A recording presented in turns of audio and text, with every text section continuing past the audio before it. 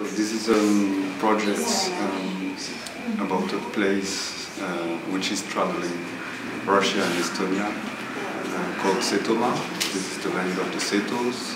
I photographed this story because they are living on the border with Russia, and since the restoration of Estonian independence, for the first time they have their territories has been cut by the border.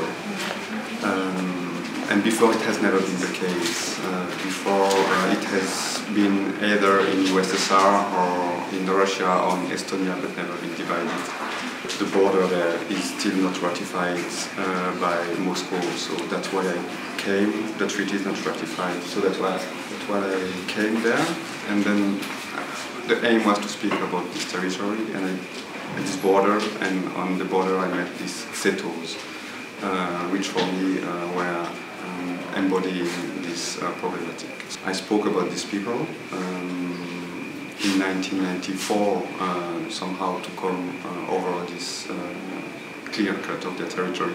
They decided to make a kingdom which is at the same time in Russia and in Estonia, in order to somehow restore their culture, which they were afraid to disappear. They made this new kingdom, and they took back from their roots some historical facts, and they actualized it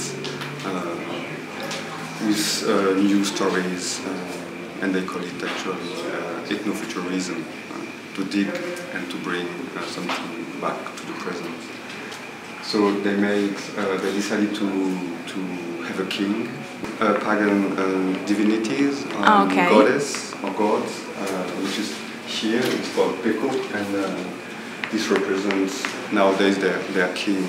And they made this king. They said that this king is resting in the Russian side of the border, here under a monastery.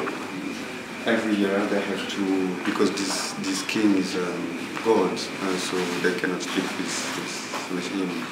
So they have a vice king, which they call Sotskarki.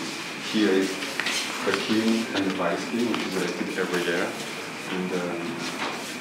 And so here is a picture which I really like, these two ones, for what they represent.